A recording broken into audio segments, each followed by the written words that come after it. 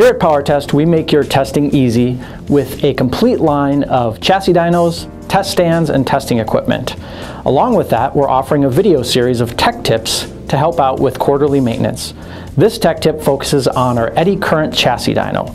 Paul Hakala, one of our field service technicians, will give you a brief overview of some of the quarterly maintenance tips you can use to make your testing easier. Hi, my name is Paul. I'm one of your field service technicians here at PowerTest. Today we're going to be talking to you about the proper preventive maintenance of one of your CF22 chassis dynos. Notice on the chassis dyno we have no deck plating on it. This is not how it's going to be installed in your pit. Once we get it delivered to your site, this is typically how it looks. Once we put it in the pit, you'll have deck plating put over your absorbers. The first thing I want to talk about is your monthly preventive maintenance. Preventive maintenance is very important. It's one of the things that's going to help with the longevity of your equipment. The first step you're going to do is on your first month of preventive maintenance, you're going to verify the roll bearings and make sure that you have no cracks or broken seals around the outside. As long as you don't see any lubrication coming out, you should be fine. The lubrication is applied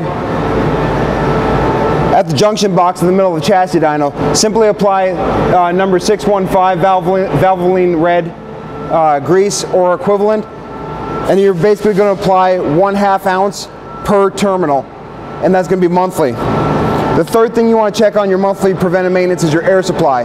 Verify that you have a proper lubricated 90 psi regulated air supply to your chassis dyno, and that's going to be used to apply your air brakes. The air brakes are not used to stop the rollers and absorbers, but simply to allow you to easily get on and off of the chassis dyno.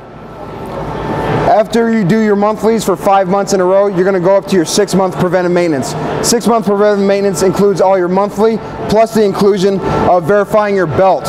Your belt is centrally located in your chassis dyno. At least every 6 months, verify that your belt is in good operating order. It should have some bounce to it, but verify that there's no barbs sticking out of it, no stray wires, no cracks or broken material. Second, you're going to verify your speed pickup gap. Speed pickup gap can be verified off of your owner's manual. I hope Paul's tips have helped you understand how easy our quarterly maintenance can be. Additionally, you'll want to address the calibration of your chassis dyno, and that'll take about a half hour every 6 months or so. We've done a previous video in this series, and you can see that for more information. Finally, I'd like to talk about total cost of ownership for our eddy dynos versus traditional water brake dynos. Using traditional water brake dynos, whether using a cooling system or municipal water, can be extremely expensive by the time you calculate your maintenance, replacement of parts, and parts that wear out. Our eddy current dynos will only run about a couple $100 all in per year and require very little maintenance, as you saw in the tech tips. Also, our frames and rollers carry lifetime warranties, so you don't really have anything to worry about. I hope you've enjoyed these tech tips, and if you have any additional questions, feel free to contact us at PowerTest at any time. Thanks, and make it a great day.